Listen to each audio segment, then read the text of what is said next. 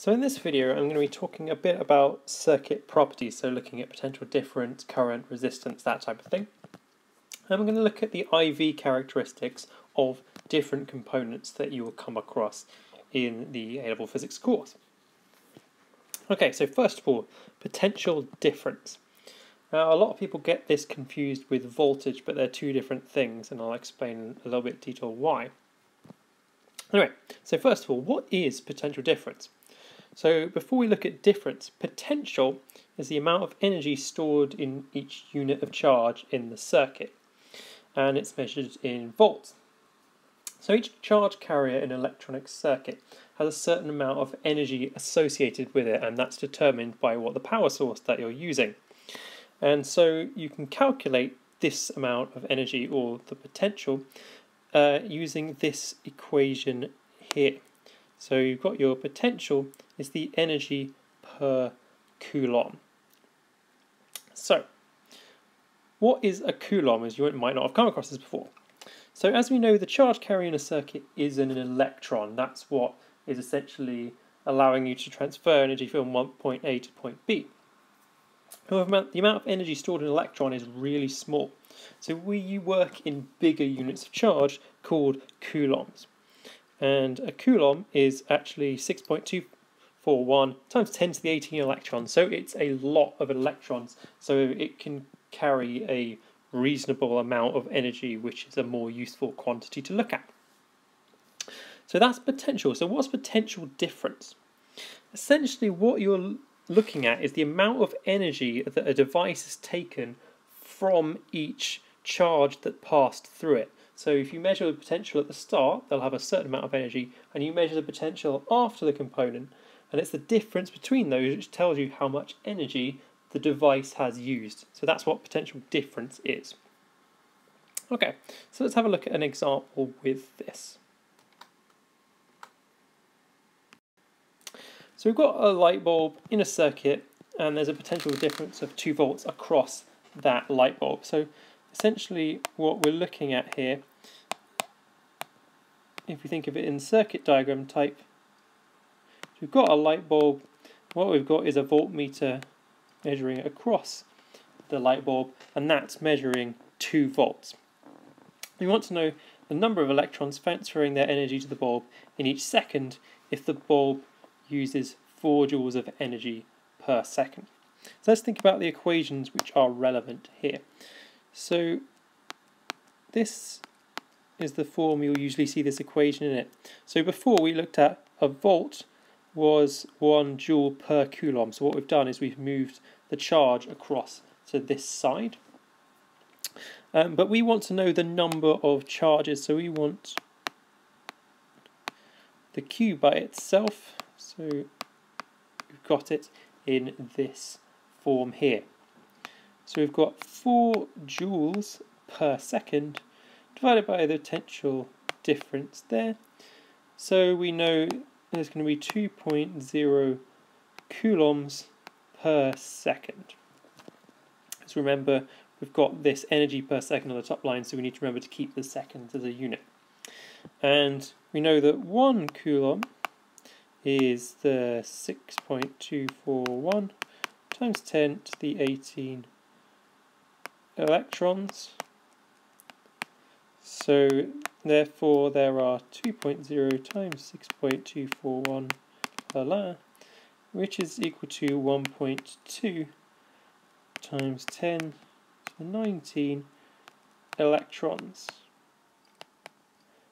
per second. Noticing here that we've got this number here to 2 significant figures because this number here was to 2 significant figures. So that's a very simple calculation you can do and how you might use it. Okay, so let's move on. First of all, there's a nice typed out solution if you couldn't read my handwriting at any point. Okay, so then let's look at current. Now you should have already come across this at GCSE, but just to give a quick background. So in a circuit, what your battery is doing is essentially it's allowing the charges to carry energy from one point from the power source to whatever devices you connect in your circuit. And this flow of charges around your circuit is called the current. So the unit of current is an amp, and 1 amp is 1 coulomb of charge per second. So it's the number of charges divided by the time that those charges flowed. But you'll usually see this in a rearranged form, so Q equals IT. Generally, when you're doing equations, you don't want to see divides in there, so they're always rearranged, so they end up showing multiplying there. So that's your current. So let's have a look at how this is being used. So we've got a light bulb which is being given a current of 1.0 amps.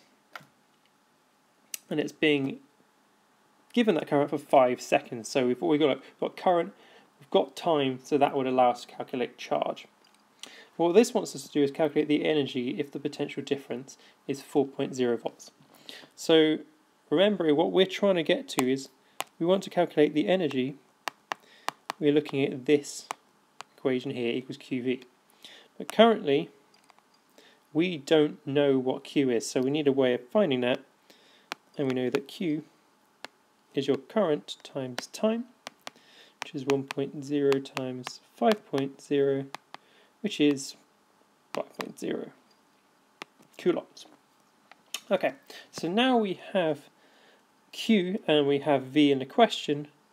So that means we've got what we need to calculate energy. So we've got 5.0 times 54.0 gives you 20 joules. Noticing again, these two numbers here were both 2 sig figs. That's why your answer is given to 2 significant figures. Okay, let's move on to look at resistance. But before we do, a nice typed out version of that. If you can't read my handwriting, there it is. Pause it if you want to have a look.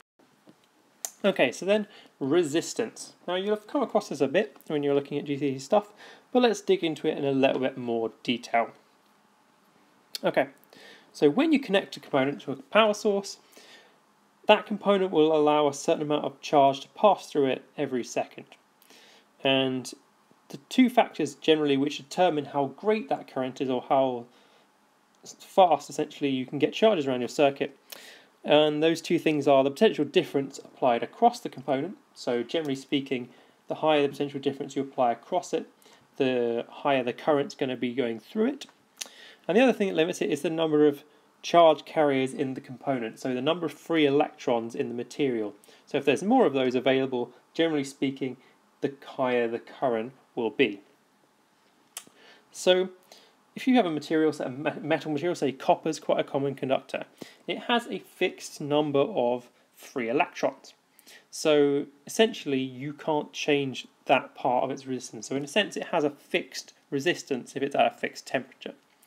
However, there are devices around called semiconductors where you can actually change the number of free electrons, but I'll talk to you a bit more detail about those in a later video.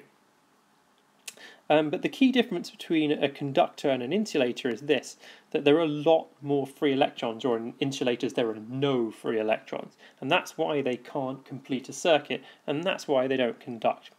So if you don't conduct, you're said to have a high resistance. So however much potential difference you apply across it, you'll get a very small current flowing through the component. And as I said before, materials tend to have a very fixed resistance because they've got a fixed number of charge carriers. So if you have two copper wires which have the same dimensions, they should have exactly the same resistance as long as they're at the same temperature. And again, I'll talk about the impact of temperature in a later video. Okay. So let's have a look at some different types of conductors and we'll see how resistance applies to that. So here we've got an ohmic conductor, and this is because this conductor obeys Ohm's law. And Ohm's law says that the potential difference across a component is directly proportional to the current through a component. So to be directly proportional, what we're looking for is a straight line graph, which this one is, and then it goes through 0, 0. Those are the two criteria to be directly proportional. If we have both of those, we know it's directly proportional, so we know it's an ohmic conductor. So let's have a look. So this is the equation that follows on from Ohm's law. So if we look here, we've got a graph of I against V. So if we calculated the gradient of this graph, it would be the change in the current divided by the change in the potential difference. So let's rearrange this equation into that form. So you've got the current on the top line, which is your y, and then your v on the bottom line, which is your x. So this is an expression for the gradient of a graph. So the gradient of the graph is equal to 1 over the resistance of the component. So if we look here, we've got a straight line graph, which means the gradient is constant, which must mean the resistance is constant. So if this term is constant, this one here must also be constant. And that's a property of an ohmic conductor. So things like fixed resistors you use in your circuits, wires that you're using in your connections, they'll all be ohmic conductor type components. Okay. Then we've got light bulbs, or specifically filament type light bulbs. So when they get hot, they actually increase in resistance. So let's have a look at explaining that in terms of this graph. So what you do is you divide it into two distinct sections. So if we look at the central section, you can see here that this is pretty much a straight line graph. Now if you remember, it's a straight line graph, means it's constant gradient. If the constant gradient, that means your resistance is constant in that part. If we look here, your gradient is decreasing. So if we remember from the previous slide, your gradient is equal to 1 over the resistance. So that means, if we look here, the gradient is getting less and less steep, so the gradient's getting to a smaller number. So your gradient is going down. So in order to make this number smaller, if we look at this, that must mean the resistance is increasing. So this is being divided by a bigger and bigger number, which causes this one to go down. So in this section here, we can see that the resistance is increasing, and it's the same here, the resistance is increasing. And that's due to the increase in temperature. But I'll go into that in a little bit more detail in a later video, looking at exactly how temperature impacts the resistance. But that's not what we're looking at in this one. So that's a filament bulb.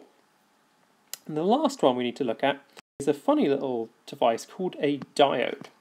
And the idea of diodes is that they only allow current to go in one direction. So we're not talking about the band here, we're just talking about the direction of current around your circuit.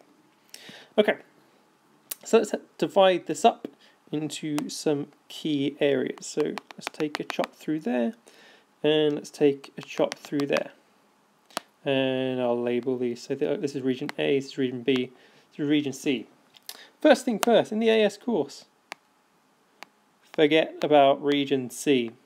This is called the breakdown zone or region, so when your diode actually breaks down and starts conducting in the reverse direction. Don't worry about that. If you want to research that further, it's an interesting thing to look at, and it does link to other parts of the A-level course, but it's just not what we're going to be looking at for this particular topic. So in region A, we can see here that the gradient of this graph is extremely steep, near enough infinite here. So in section A, the gradient is approaching infinity. So if we remember, the 1 over r is equal to the gradient. So as m, which is often called, we use for the gradient, so as m approaches infinity, that means that the resistance is going to be approaching 0. So we've got nearly 0 resistance in what's called the forward direction of the diode, so when it's in the direction of the current. Okay, so let's draw a line under that. Now in this section here, so we're looking at B, you can see the gradient is 0 in here because it's just going along your x-axis. So if your gradient is in this time approaching 0, that must mean your resistance is approaching infinite. Now if you've got an infinite resistance, it doesn't matter how big your potential difference is, you're not going to get any current, and this is called the reverse direction, or when the diode is pointing against the current, it doesn't let any current flow through it until we get to this dodgy zone here, to zone C. But read about that more if you like.